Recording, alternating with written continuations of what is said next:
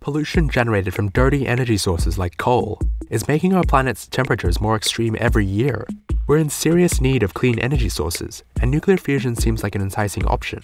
And what does all this have to do with the sun?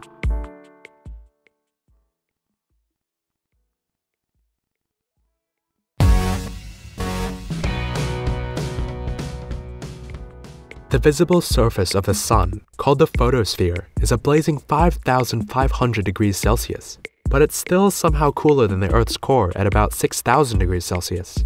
The sun releases most of its energy by fusing two hydrogen atoms, forming helium. This process is called nuclear fission, and it releases vast quantities of nuclear energy. On the sun, that's about 200 million watts per square meter. But where does all this energy come from? Well, the combined mass of two hydrogen atoms is less than the mass of a single helium atom. As Einstein said, mass doesn't just disappear, it's instead converted into energy. To give you an idea of how much energy we're talking about here, fusing just a tablespoon of hydrogen atoms, which is about 14 grams, will produce about 14,000 megawatts of power. That's about twice the rated capacity of the world's biggest nuclear power plant. Basically, nuclear fusion delivers 5 times more energy than nuclear fission. That's the process that nuclear power plants go through. And it doesn't stop there. Nuclear fusion produces far less radioactive waste than a nuclear fission reaction. And when something goes wrong, it doesn't turn into a nuclear explosion. Nuclear fusion would be a cleaner and safer source of energy. Sounds pretty good, right?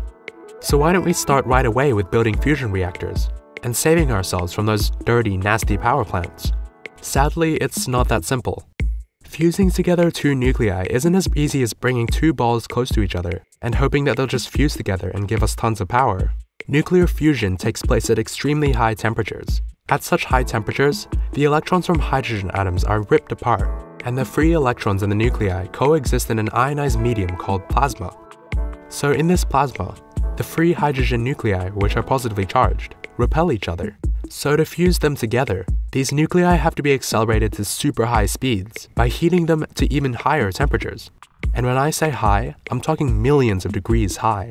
So let's assume that we somehow managed to start a fusion reaction. Unlike fission reactions, we need more energy to keep the fusion reaction going.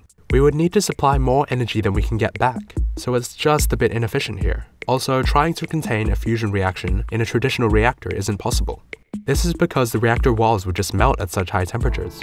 In fact, nobody has ever been able to build a working model of a fusion reactor, one that can actually be used to generate power. The technology simply isn't mature enough at the moment. So you're probably wondering, what's the point of all this? How do we actually make a sustainable fusion reactor without melting ourselves alive? Luckily, scientists have been hard at work, and they've already come up with some pretty interesting ideas. There are some theoretical designs for a working nuclear fusion reactor, and they're honestly pretty exciting. They're based on the idea that a fusion reaction, taking place in plasma, can be contained in such a way that it doesn't come in contact with the walls of the reactor, and that prevents the walls from melting. This is done using super powerful superconducting electromagnets. That's just a fancy term for a super powerful, super huge, super efficient magnet. Basically, you would be using levitation to hold up the plasma. Pretty cool, right? We're making steady progress towards building a real fusion power plant, but whether we'll be using one anytime soon, it's a bit too early to say. So let us know what you think of nuclear fusion in the comments below, along with any feedback you've got for us.